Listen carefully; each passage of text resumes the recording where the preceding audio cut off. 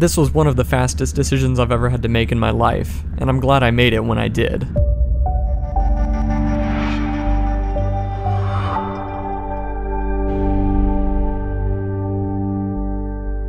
So we stopped in Big Bear City, California on the way up to Salinas, California for the AOPA fly-in up there.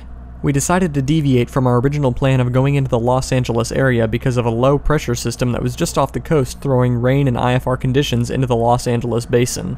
Big Bear seemed to be a good option because it has a well-reviewed cafe on the airport, cheap fuel, it's on our way, and it's an awesome looking mountain airport with VFR conditions contrary to the areas to the west like Los Angeles. We put a few gallons of gas in the airplane, keeping in mind our needed takeoff performance to get out of Big Bear, and then we went inside and had some lunch. Where are we at, Brandon? We're in Big Bear, California, bro. While we were in the cafe, the weather started rapidly changing just to our west, but we couldn't see it coming because of the placement of the cafe windows until it was almost too late. As soon as we noticed the weather was rapidly degrading, we finished our food, paid the check, and went outside to start pre-flight in the interest to not waste any time.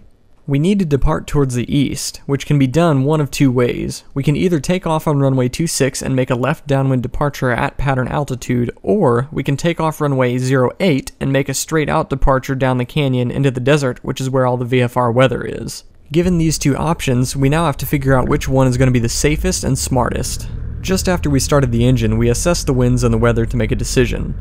We noticed that the winds were out of the south, favoring a 160 degree heading, which gives us mostly a crosswind for both runways, which permits us to depart straight out to the east on runway 8, away from the bad weather behind us.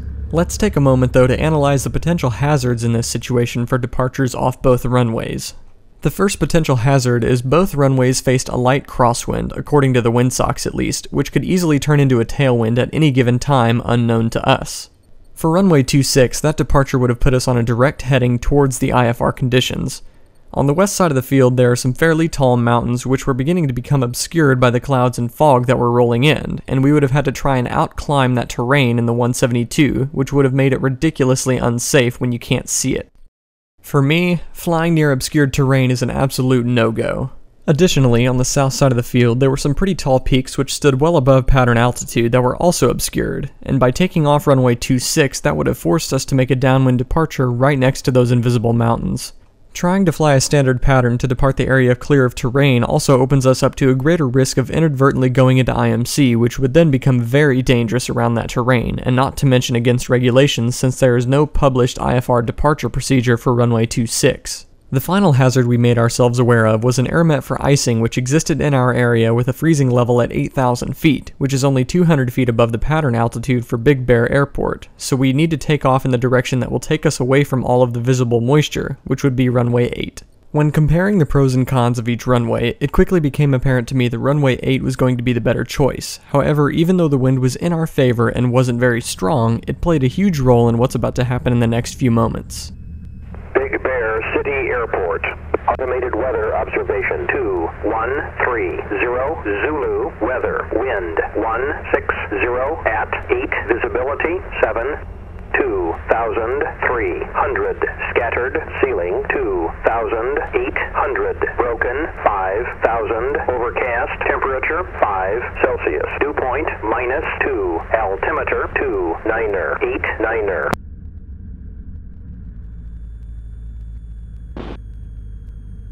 Big Bear City traffic, Skyhawk 80991, taking runway 8. We're going to be making a departure to the northeast. Big Bear City.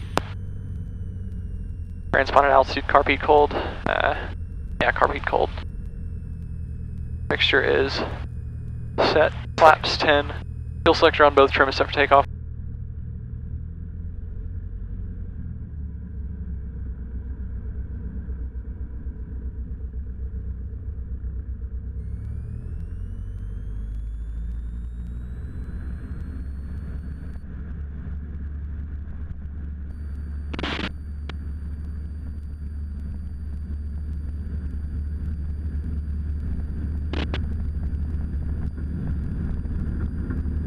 Airspeed's flying.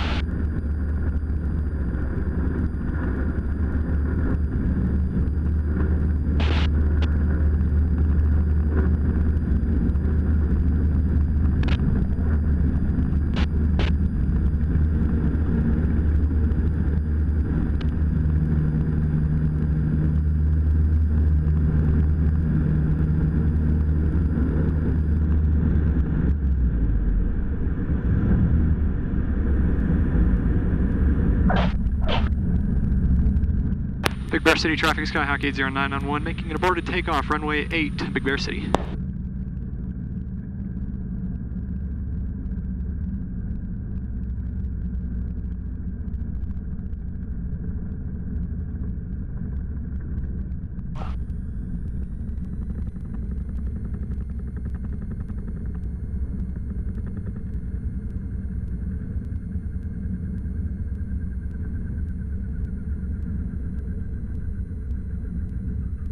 That wind was not going to be nice to us.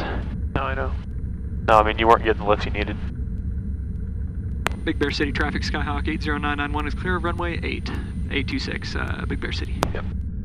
Flying in the mountains is full of challenges, and wind is one of the biggest. While taxiing out to the runway, we verified the wind on the AWOS to be 160 degrees at 8 knots, but during the takeoff roll, that is not at all what the wind felt like. As the Skyhawk started to accelerate down the runway after I released the brakes, the airspeed just didn't seem to be building very quickly at all. At first I gave it a chance to keep building because I mentally blamed it on the high elevation, but the airspeed was still taking a very long time to build up to just 60 knots. I finally gave the yoke a tug backwards to see if she'd fly, and it took some manipulating, but the wheels finally left the ground. The airplane was very squirrely and hard to control, and looking at the airspeed indicator again, I noticed it was very unstable. I had a glimpse of hope that the airplane was going to start climbing normally when I got a decent 2 or 3 seconds of a good climb rate, but then I immediately felt the climb cease and the airplane started to lose airspeed again. We didn't get but 25 feet above the ground, and I took one last glance at the airspeed indicator and one last glance at the trees at the end of the runway, and my decision was made. I'm aborting this takeoff.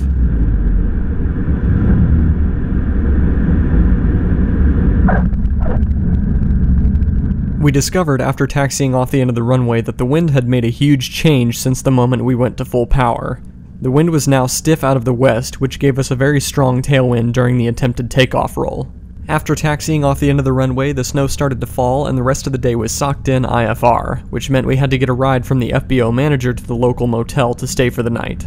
I've seen way too many air crash investigations and read way too many NTSB reports to have let myself be so careless as to have tried to continue that takeoff. The last thing that ran through my mind right before chopping the throttle was that it's not worth it. I'd rather be stuck in Big Bear City overnight and live to fly another day than to risk facing what lies ahead of a poor judgment call. A huge lesson is to be learned from this. Pride can kill, and being a pilot in command means you must swallow your pride and make the right decisions, because those decisions will most likely save your life as well as your passengers.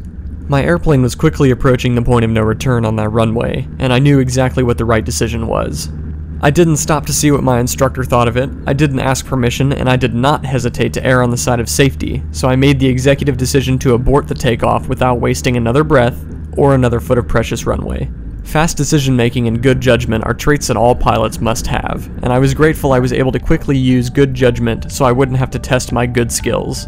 Being a pilot is what I live for, but the responsibilities are endlessly humbling, and I laid my head down in a Big Bear City motel that night knowing that I'm still alive and well, the airplane is in one piece, and I will live to fly another day, all because I quickly made the right decision during those few critical seconds. If you like these videos, you can click subscribe to be notified whenever a new video is released every Monday. I'm also hosting a Patreon campaign, which is a great help when it comes to covering the costs of producing and editing these videos, so if you'd like to help out and support the channel, you can click on the Patreon logo or on the Patreon link in the description, and even donating $1 or $2 per video makes a big difference. So until next time guys, I wish you blue skies and safe flying. Thank you for watching.